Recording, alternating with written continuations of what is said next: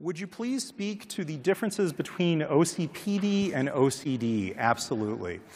And this is probably could be a talk in and of itself. So one of the things that I'm really looking for with OCPD is I'm looking for a pervasive pattern that exists across interactions, including social interactions, interpersonal interactions. I'm not typically seeing a specific stimulus. The other thing that's important is, remember, compulsions are going to be a key criterion for OCD, which we may not necessarily see to the same extent or to the same magnitude in OCPD. How would you distinguish between OCD and illness anxiety disorder? Excellent question, and really, really difficult to distinguish here. So one of the things for me in terms of separating these is, again, looking at time course. So typically for OCD, I'm looking at when the disorder emerged, and I'm looking for something to have emerged earlier on. I'm also looking at those comorbidity patterns that we talked about. And I'm really looking at the general phenomenology of the two disorders. Again, this is where we can go back to that Sesame Street song and think about which one of these is not like the other. We know that they have very distinct risk factors and that they have different courses. Do you use or recommend pharmacogenetic testing in patients with OCD and many suboptimal SSRI trials?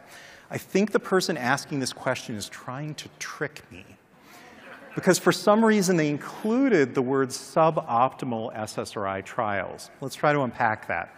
So in terms of, we can certainly have a patient who's treated with a very, very low dose of fluoxetine and has no 2D6. They can have side effects with a quote-unquote suboptimal trial. This is where sometimes just thinking about dose in and of itself is problematic.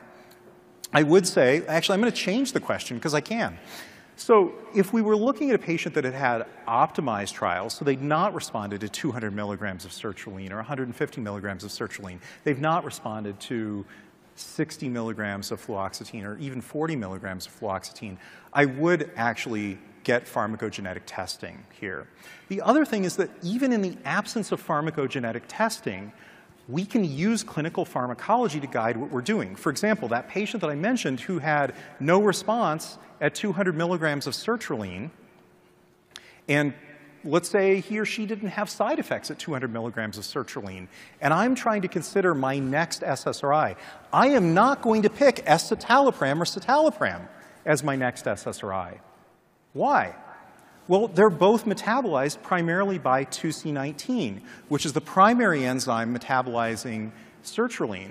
So I'm probably going to pick something that's metabolized through a different pathway. So again, even in the absence of having the pharmacogenetic testing, knowing about pharmacogenetics can help us make informed decisions.